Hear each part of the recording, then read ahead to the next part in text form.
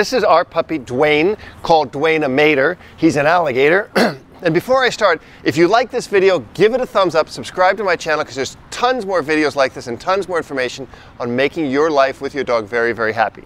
When you get a puppy, spend a lot of time with him, love him, and understand he's going to do stuff that's going to be kind of destructive. He's going to be annoying with you, and he's going to do things that are going to make you frustrated. Like he's going to bite your hand, because there's treats in this hand, and he's going to bite that hand. But we want to teach him to use a soft mouth, and by doing what we're doing here, see, now he starts licking, and if he's licking, and we're going to wait for him to calm down a little bit, and when he calms down a little bit, he's kind of excited.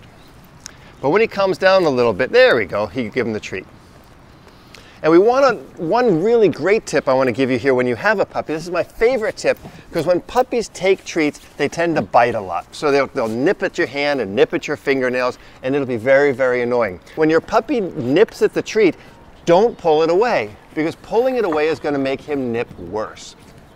What I want you to do when he nips at the treat is just take the treat and push it into his mouth a little bit, and when he backs off, then give him the treat. So here, I have the treat right here, right? And he's trying to nip at it, and I push it back a little bit, and then he's calm, and I give it to him. Here's the treat. I push it in his mouth a little bit, and I say, oh, that's a good boy. That's a good boy. I hold it here, so watch one more time. You see my hand's completely wet.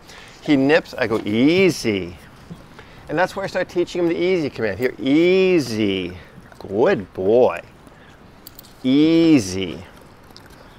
Remember, this creates what we call an opposition reflex. So if a dog is biting at something and it's going away, he tends to bite more at it, right? So the more I take this away, the more he thinks it's going to disappear, so I better bite harder when it's in front of me.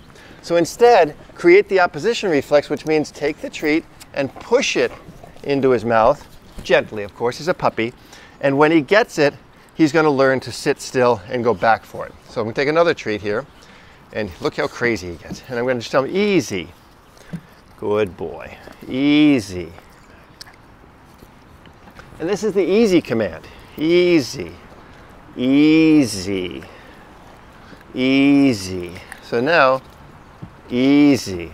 Now you see what he did there? When I said easy, he sat down. I have it here. I say easy. And push him back so he knows he has to wait. No, easy. Oh, it's a good boy, Dwayne. That's a good boy, Dwayne. Easy. No, easy. No, easy. I remind him that easy means don't jump at my hand. Easy. Good boy. And puppies figure things out a little bit slower. Easy. And even though he sees the treat, he takes it nice and easy. Easy. Oh, what a good boy. And that's a great tip to make your life with your puppy a lot happier. Right, Dwayne-a-mater? That's a Dwayne-a-mater. Remember, if you like this video, give it a thumbs up and subscribe to my channel, because there's so many videos here, and you'll get subscribed on the channel. You'll learn what's coming up. I'll send you an email. You can comment on the videos, because I want you to learn how to raise your puppy in the most positive way, to give him the structure he needs to lead a happy life, and so he'll always be happy with you.